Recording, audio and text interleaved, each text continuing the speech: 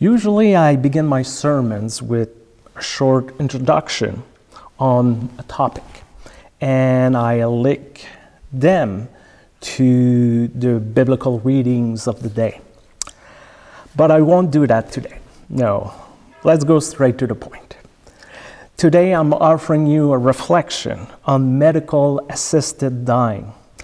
And I chose this topic before the showdown in Parliament last Wednesday, the elbow gate. I can imagine some of you said under mind, oh no, not this, and would prefer to have all your teeth removed on the same day instead of addressing this subject today. And I understand. However, since the Supreme Court's ruling in the case Carter versus Kanata, which invalidate the laws forbidding assisted suicide because it's contrary to the Canadian Charter of Rights and Freedom, the question is not if we should do something or not. The question is now, how should we address it? How should we talk about it? Sorry. And as you can imagine, the United Church of Canada issued an initial response to the question on assisted suicide.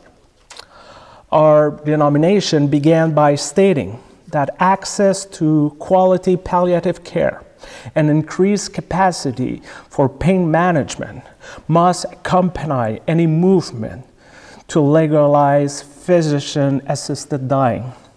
And furthermore, emphasis should be on the moral agency of an individual to make this difficult decision on their own behalf, in consultation with their loved ones and their doctor. In making this decision, the wellness and the wholeness of the individual, spirit, mind, and body, must be kept in the forefront. The emphasis on physician-assisted dying being a decision between an individual and their doctor implies that the doctor must be allowed the right not to participate if they believe it is inappropriate to do so, where an individual who qualifies for physician-assisted death under the new legislation requests their doctor assistance to the end of life, but the doctor has objection in participating, the doctor ought to be obliged to refer the individual to another doctor. There. And all of these are important points. But personally, I was a little disappointed by this statement. I do understand that our denomination cannot write a full reflection on the subject in just a few days. It's just that those concerns, those reflections, could have come from any organization in the country. Somehow, I was expecting a church to provide another level, another angle to feed the conversation. Questions like, what is life? What is a life worth of living? What does God calls us to do today? Many individuals and groups have expressed their opinion regarding medical assisted death and the Bill C-14 currently debated in the Canadian Parliament. Some are concerned about the potential slippery slope. They believe it would open the door to euthanasia, and we will never be able to control it if we go in this direction. Others argue the law will corrupt the medical profession.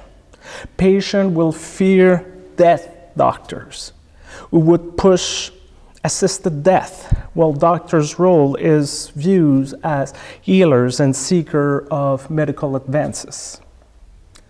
Various faith groups and denominations have developed also position on the topic on physical assisted suicide. Some goes as far as calling the idea morally wrong and unacceptable to take a human life in order to relieve the suffering caused by incurable illness. And many wonder where these strong views could come from. One answer is to look at biblical texts, like the letter to the Romans, in which Paul states, "And not only that, but we also boast in our sufferings, knowing that suffering produces endurance, and endurance produces character, and character produces hope. And hope does not disappoint us, because God's love has been poured into our heart through the Holy Spirit that has been given to us." In a nutshell, suffering seems to be a good thing for Paul. It's part of the game. It's part of God's plan. It's a badge of honor we can use to boast. A surprising number of religious people affirm that suffering can be a divinely sanctioned means of dignifying the sufferer and edifying the observer. In one of the books I consulted this week, I read, "We can rejoice too when we run into problems and trials, for we know that they are good for us. They help us to learn to be patient. Patience develop our strength of character and help us to trust God more each day until our hope and faith are strong and steady."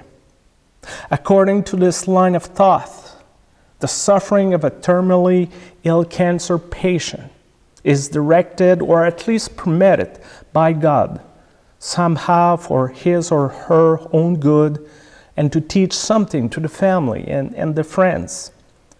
Of course, it's always easier to claim that when we're not the one who is suffering or one of our loved ones.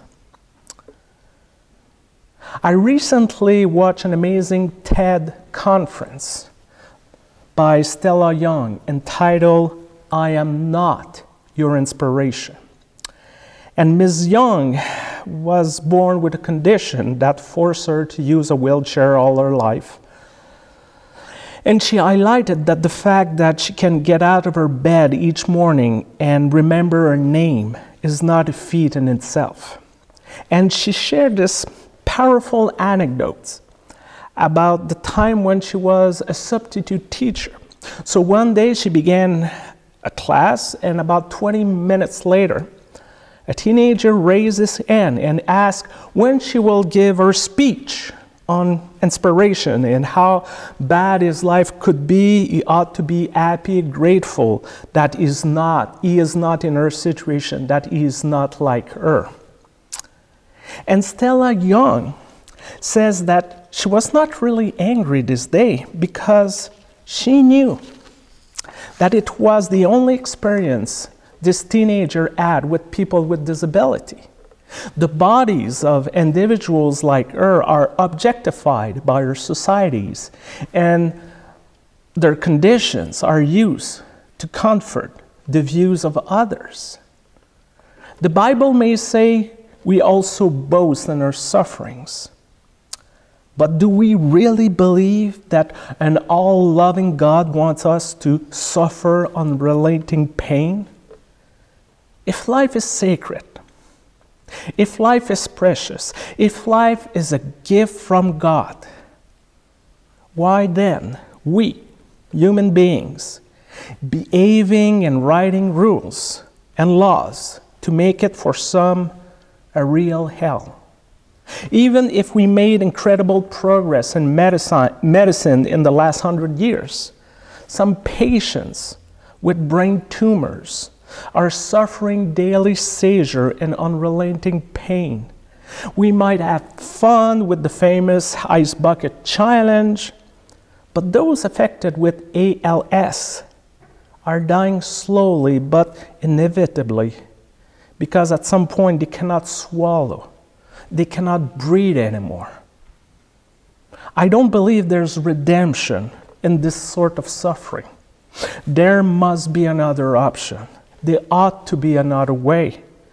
However, the challenge for us in our society is to decide where do we draw the line? Who is entitled to make the decisions in the name of those who are suffering? And one possible answer to this very profound and challenging ethical debate is to relate on wisdom. The book of Proverbs presents us this most unusual character. Wisdom it's not introduced. Wisdom is not defined. Wisdom is not explained beyond the fact that this character is feminine and she has been at God's side since the beginning of creation. And the shroud of mystery surrounding her led many translations of the Bible to use different names. Woman wisdom, lady wisdom, or as Eugene Peterson translated in the Message, Madam Insight. Many of us have been told that in order to find wisdom, true wisdom, one must be willing to journey to temples, synagogues, ashrams, and churches, to hear special words that the Holy One has revealed to specific people in their own particular faith or practice. And yet, this is not where Lady Wisdom stands according to today's text. She can be found, right in the most public places. She does not hide on a lonely mountaintop, but dwell in the middle of the busiest part of the town. She does not live in some secluded location where secret teachings are shared with a selected few. No, she abides at the crossroad, at the city gates, at the doorways, or anywhere else people journey, and she's ready to shout, "Hey, you! Yes, you! I'm talking to you. I want to share my message with you because I know you're intelligent and smart enough to hear and understand what I have to say." Most often, the first step in our quest to find wisdom is to shut up. Yes, to shut up and to listen to those we meet in public and the diversified space. We ought to learn from the accumulated experience and cultures of those we encounter everywhere. We're invited to stop being obsessed with moral life, policy codes, and traditional conduct in order to open ourselves to creative forces that seek coherence, cohesion between values and action. We are called to discover God's presence in our lives, to remember when we were inspired. New perspective and new insight beyond our imagination, and to aim to make all lives whole and sacred, and to treat it with dignity and respect. Medical assisted death is a complex issue, and contrarily to some might affirm, each and every one of us need to be involved in this conversation. Not to judge others, shaming them, telling them to trust God and to have more faith, or reminding them they could be an inspiration for youth. No, we're called to be involved in this conversation so we can discover what Lady Wisdom has to say through all human beings we meet where the people gather. We are called to discover where God is leading us in this 21st century. Amen.